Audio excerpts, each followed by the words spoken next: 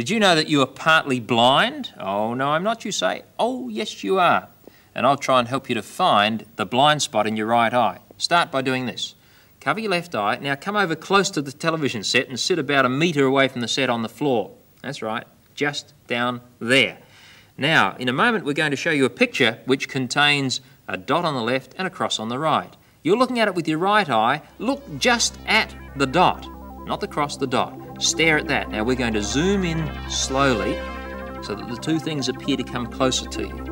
And you'll find that as you stare at the dot, before very long, the cross will disappear. It's already happened for some of you.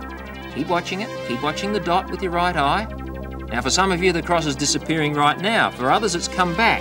And for others, it's about to vanish. And there it goes for some of you.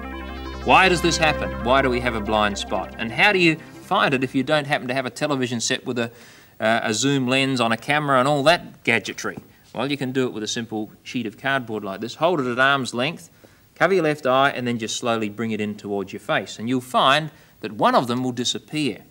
And it happens that way because inside your eye, here's a model of your eye here. And inside your eye, you have all sorts of interesting things. You notice I have a black dot in the middle. That represents your pupil, the hole through which light passes when it enters your eye.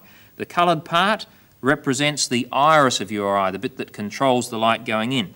At the back of the eye, there's a little piece that comes out. It's called the optic nerve. It's actually a bundle of nerve fibres that go to the brain. If you could cut across the eye, in cross-section, you'd see something like this. You'd see all those bits and pieces at the front, the iris, the lens, the pupil and the cornea, which control the light going in, but at the back of the eye, there's the optic nerve, which takes all those nerve fibres out to the brain. And it's at this point that you don't have any of those special little cells that are sensitive to light. You are blind at that spot. That's your blind spot.